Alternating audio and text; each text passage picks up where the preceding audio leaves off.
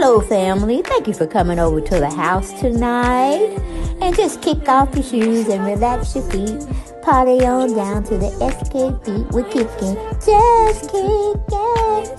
Just kicking. Okay, you don't come to another episode where we're going to be asking the question of, why you telling my business?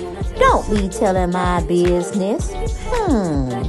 Why not? Because a can and a can, a can, and a wheel.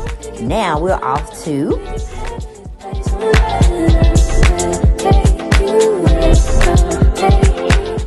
Hello everyone and welcome back to the channel.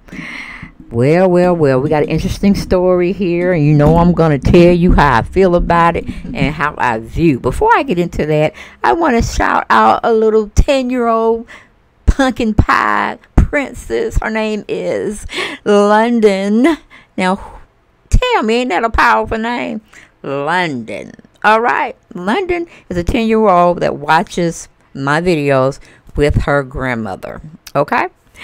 And that was just such a nice compliment. But I'm like, London, close your ears now when I'm cussing. Because I can't do a lot of that when I get mad about certain things and in my commentary.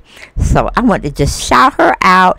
And hopefully you enjoy your summer. And all good things and blessings come to you, baby girl.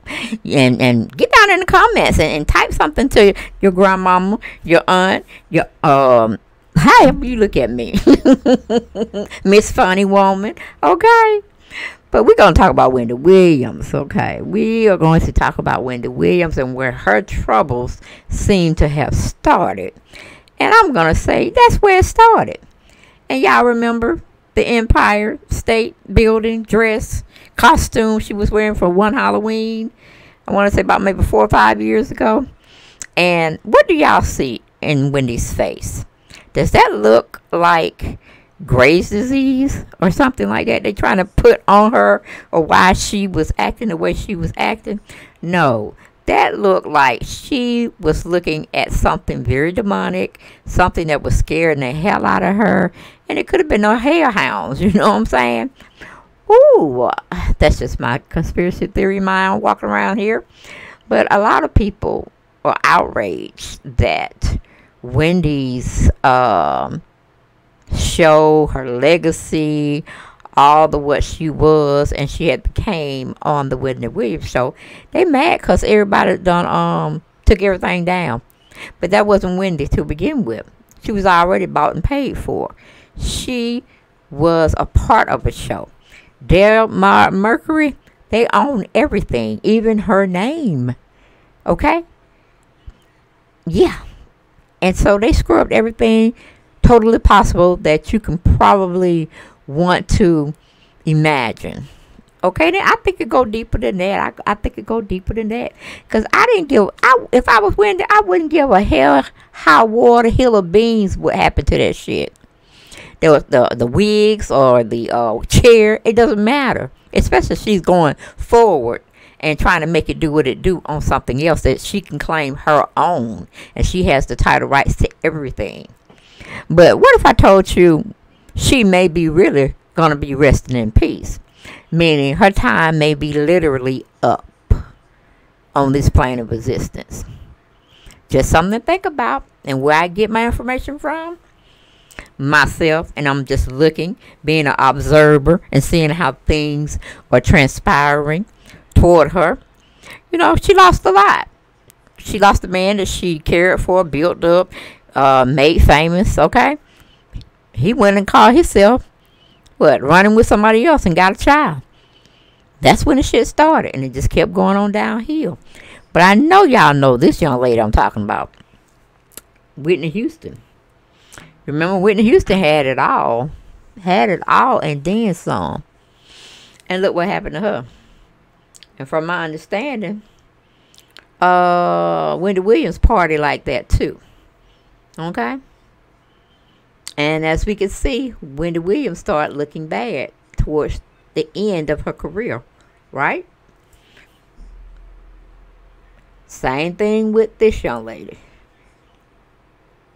And they wanted to say Bobby Brown had introduced all that stuff to her when it wasn't true. Wasn't true. Ceylon, what's her name? Ceylon, you know her auntie, Dion, whatever her name is. She was strung out on medication, prescription drugs, and all of that. See, that pretty much started in her side of the family, not Bobby's.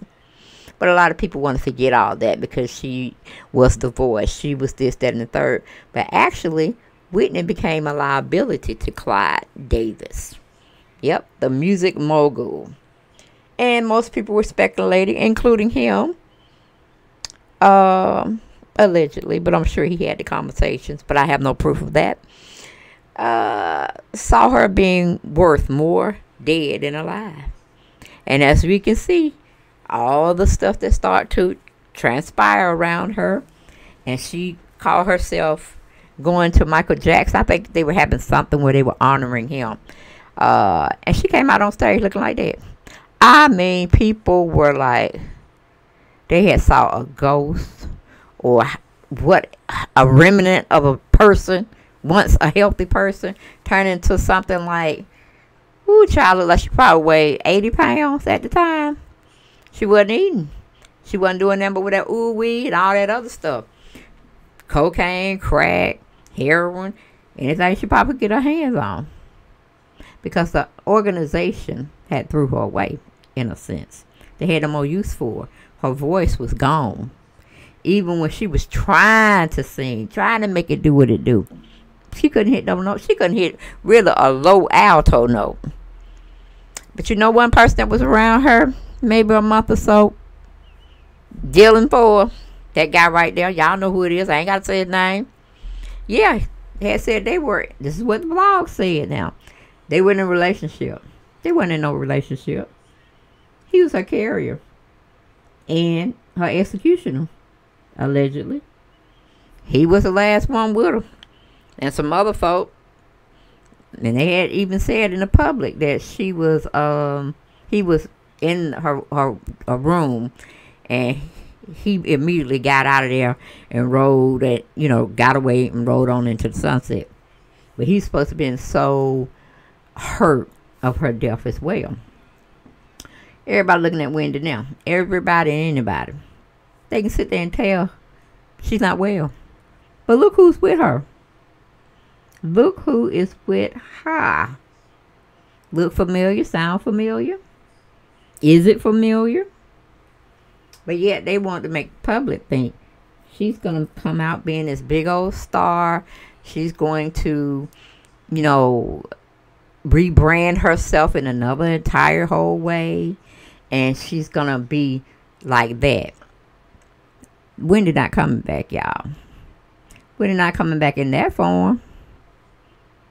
And if you really think about it, Wendy is a lot more, she's a lot worse. She's a liability. And she would be worth more dead than alive. Why you think they stripped her name? It wasn't because of no Sherry coming on board and they had to pretty much like wipe Wendy from the face of the earth. They didn't have to do that. You got to look at certain things and see how people move. Now, this is just a theory. That's the only theory that I can come up with. Because Wendy, her last couple of videos that she had, she was doing at her house and all of that. Why in the hell would you have your jeweler be your manager? He sells jewelry. What else is his background? That you're going to have a podcast. And the way you say podcast and where it's just trying to click, it don't make no sense. It don't make no sense. It's like you're talking, but ain't nobody there at home. But let's just hear. Let's just hear a little bit. 100% retired in the Wendy Williams show. And I don't want to be on TV except for guest hosting. Like I love Whoopi Goldberg. I love The View. I love those girls. You know, an hour, you know, 2 hours, you know, but I don't want to be in partnership, maybe, or maybe not. Now, how did she get with, she liked those girls those girls on The View. And then she started talking about partnership. Where was the disconnect? How did we get to talking about that? And we were just on the conversation of you liking the girls on The View. And you were trying to make a comparison, which still didn't link up anywhere. But we'll listen some more. Yes. And what I've never done, podcast, which, by the way, podcast everyone has. But when you're famous, podcast will make more money for me being famous, than doing the Wendy Williams show. So, podcast. Where will I go? I'm not sure. Europe, the France, wherever I want to go. But I know Oz. I know, many. Now she said podcast. She didn't break it down, which we knew Wendy, when she was well, she could break that shit down and tell you exactly what she's gonna do, who she's gonna be working with, and she probably wouldn't tell us no surprise guest because she wanted to surprise us. But she's like repeating something somebody told her, and she's trying to remember all of what she should tell the people. See what I'm saying? Because she kept saying podcast. Wendy, you should know what a podcast is. But you see, they're putting her out there to make us think that she has all her I's dotted and all her T's crossed. When in reality, she don't. Wendy probably don't even know where she at. And I get so tired of looking at bloggers saying, "Ooh, she's coming back. She's going to make a comeback." Whatever happened to let Wendy be let's leave Wendy alone for a while. And pray that she gets well. Because everything of what she's saying doesn't make sense. So you're telling me she's going to be able to interview people? Because she was just on an interview with Fat Joe. Fat Joe trying to, run his numbers up on his show. And he's talking to Wendy. And Wendy talking out her head. Did none of that shit make sense? When Fat Joe had her on his show, especially when she started talking about, we're talking just between us. And Fat Joe had to say, well, Wendy, we got the people. We got the audience here. So, are you coming back? He's just trying to put her back to where he wanted her to be, like he was leading her into the interview questions. But she wasn't catching it. Total. And then they said it's going to be the Wendy Williams experience with her jeweler as her manager. And he's going to set all this stuff up. And he's getting all the deals. And it looked like he is going to become another dead Mar Mercury. Pulling all the stops out on this young lady that is really out her mind. Okay? So I can kind of see why. Not saying it was right on how they did her with the Wells Fargo situation. But any baby worth their salt could look at Wendy and listen to Wendy and know Wendy's out her mind. Everything's not clicking up there in her head. Something done shut down. And the people that she has around her, to me, they're like opportunist people. Because you're not going to tell me that manager is sitting up there and going to work in her best behavior. Or he's going to work in her favor to get her back on the mainstream. And you remember she called herself, when her whole life was spiraling out of control, she was with a younger guy. Her friend, she said. Too young. Could almost be her son. She walking around in the streets with socks on. Now, could you do that because you all that and then some? Yeah, you could, but why would you? That's not a good look either. And I keep telling y'all, when her life started going downhill, is when that Halloween, whatever she saw, whatever she was dealing with, because remember, we're in a spiritual world, and the two can open up for some people, like teleportation or something like that. But that's my theory, y'all. Why we worried, well, I ain't worried about it, but while other people worry about when she coming back so she can start making a big hit again. Wendy don't had her life in a sense. She really had no friends, because when you become a blogger and you like to start beef with people, and you were doing it to people that you hung out with, you were telling their business on the air and giving your opinions on how they should or should not live their life and who they should and should not have in it. That was the basis of your show. So we could see you were lonely when it came to female type of friendships and lasting relationships, even with males, because you dog both of them out. And I don't know why her son is not spending a lot more time. I could be wrong, but I'm not seeing anything that makes me want to change my mind that he's not helping her. He's not around her.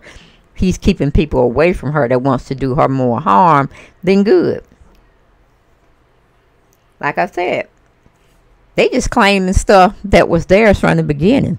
Wendy was just like, you know how it is where Congress, in the political world, make all the real decisions, and the president is more so like a spokesperson for what needs to be told to the American people. But in a sense, with certain things, he don't have no power. He has to go and ask permission to the Congress to see, make them see his way of thinking. That's how it is when you get bought and sold for the industry. Just because it was Wendy Williams, she should have negotiated better and said, I want to own that name. Y'all cannot own my name. So when she comes back, she can't say the Wendy Williams show. Even though it's not going to be a show, it's supposed to be a podcast. But it has to be something different than what was already out on her. Because technically, that's their property. All that stuff they bought for her, they would let her have. Who's going to want her hair, her wigs? Who's going to want to really sit in that chair? But my ideal is how they're going to make Sherry fit into this time slot that was once the Wendy Williams show. And are they going to do more imitating of Miss Lady than what they should be doing for Sherry? And making sure her platform starts right with the right type of backing, and it can go and build upon each episode of her show. So we that love her, respect her, want to see her do well, even in her latter parts of her life, because some person is not wanting her to even, they really like they really want to bury her in a sense. I'm talking about like up under the ground, down in the ground, honey. That's where I'm going with it. They can care less about what we feel or what she feel, because they don't stripped her already. Canceled all her social media accounts, which she didn't run them anyway. Somebody else was running them. They may have told her what was going to be said or done to her site, but she had no control of that. She been relinquished that. She never had it from the beginning. So it just mind boggles me where you have a lot of bloggers out here saying, well, that's hers, that's hers. They can't do that. They can do anything they want to. Because Wendy may have been naive at the time when she got in the bed with them. Signed contracts. Got to read that little fine print. It tells a lot of what you can and cannot do even after you leave them. And it was a mutual situation. Or even if it wasn't a mutual situation of her coming, going, and leaving and being not terminated or fired. But they were making moves while she was out on sick leave. So that's an opening-ending case right there. The best we can do as human beings is to pray for her. And hopefully she just retire and do something that make her happy. And do that well. And if she wants to do a podcasting or something like that, let it be on her own terms and let it be when she's well. Because Whitney hadn't been well for a long time. She let that money, fame, and greed get to her. They saw, meaning the machine, or I would say the satanic world of, you know, doing what they needed to do to get souls and all that kind of stuff. But I won't bore you with that. You have to do that research on your own. But we can definitely have conversations about it. We try to put it down there in the chat, in the comment section. But that's what I feel, and that's, you know, that's just what I get from looking at everybody's side, everybody's opinion. But nobody's looking at the thing that's right in front of their face. How they say the Illuminati put stuff right in front of your face, but you don't want to accept that. You just want to think of other avenues, other plausible things that it can be, when it's like boom, right there. So it just is what it is. I just thought I would make those two comparisons, and it's one common denominator, which is Ray J. I call him the Death Angel, because anytime he show up on some actress, actor, anybody in the music industry, anybody in the entertainment industry is on their way out the door, and I mean like casket ready, he always there. Go figure. Why is that? See, these, you're not answering those questions. You see what I'm saying? Those are the hidden questions that people want to ask, but they don't want to go directly and ask it. But that's the way the cookie crumbles sometimes. You have your writers like me, just say, look at a situation, and from my experience and just being able to deduce certain things from reality, what's fake, what's real, and what's plausible. But if they can do it to Whitney Houston, you don't think they can do it to Wendy Williams? That's all I got for this video, guys. Hope y'all like it, love it. Gotta have more. Please get down in the comments and let me know your thoughts on what I presented tonight for you guys. And please keep a prayer out for her. She definitely needs it. And she has enough money for now that we know of, unless somebody's tampered with that as well. She can go off in the sunset and just live life and do, how she say, podcast on her own terms whenever she gets well enough. But she definitely don't need to be doing anything right about now. But that's just how the machine runs you. They run you in the ground. They take your very essence from you. That's why I really don't understand why a lot of people want to get into the entertainment industry and the music industry unless they own their whole stuff. And that's going to be that's going to be a tall order to fill, because you got to have distributors. You got to have the connections far as radio personalities putting you out there. And all of that costs, believe it or not. It's really a racket. But a lot of people don't look at it that way until they get involved. And then they can, you always wondered about one-hit wonders. You know, like these artists, music artists that be bamming out hits and stuff. And then you don't hear from them anymore.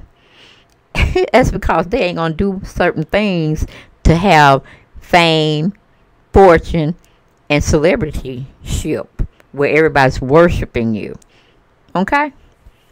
But again, those are the two comparisons that I made that I was drawn to when I thought about doing, you know, coverage on Wendy Williams and what's going on with her. I'm not like one of those mainstream people that's going to always report this, report this, report this, and it's the same old drama. No, report some of the stuff that you see that nobody's asking the questions about. And that's all I got, y'all. I will see y'all next video. Bye-bye.